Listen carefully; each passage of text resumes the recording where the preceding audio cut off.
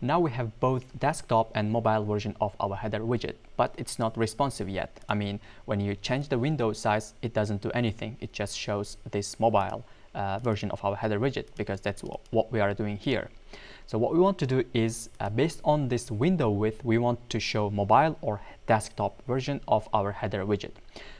So to achieve that functionality, we need to use a layout builder widget, which gives us screen size or window size information that can be used to manipulate our UI. All right.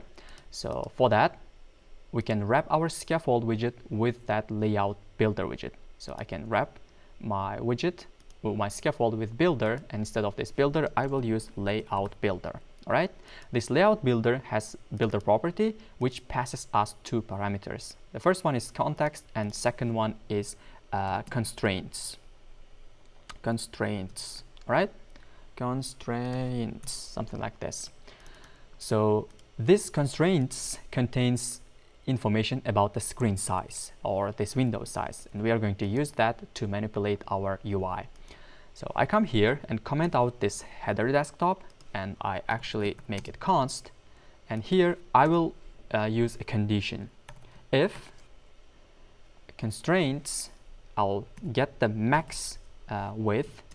This will give us maximum width available in our window here, because we are wrapping our scaffold. Basically, this window, this window's max width is equal to this max width that's coming from constraints. All right, we're going to check that if that is bigger than or equal to 600. So this 600 will be our maximum or minimum desktop width. All right, we are going to show this header desktop. Else, if that's not the case, we are going to show this header mobile. All right, now if I save it and come here, if I change the window size, when I reach to a certain point, you can see we are seeing our desktop version of our header widget. So if I make it small, now we have mobile version, desktop, mobile, something like this. Okay, I found this 600 as the best fit for my preference, so you can actually change it to any value you want. Okay, so another thing I want to do here is this drawer mobile, because we don't want to have this widget on desktop. We only want to show this on mobile, right? That's why we can set a condition here as well. So I'm going to use this same condition. I'll just copy it. If that, let's check it here, and drawer, right? This and drawer can take widget, and that widget can be null as well. And here I will put the condition. Constraints max width is if bigger than or equal to 600. I'll check it. I'll use ternary operator here, and if that is the case, if this is desktop, this is saying if this is desktop, I will use null. I will assign null to this end drawer, because I don't want any drawer to show up on desktop, right? So, and else we can use this drawer mobile. All right, now if I save it, nothing changes here, because if we press it, it will show the drawer. If we close it, it's not going to be available here, right? So if we make it, now that means we do not have this drawer. We have no widget that is assigned to this end drawer, and that means we do not accidentally open the sidebar or drawer. Actually, on Flutter, in Flutter you can actually slide this side, and you can get the sidebar open.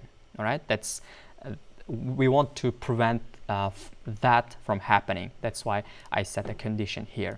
All right, so we can make this smaller again.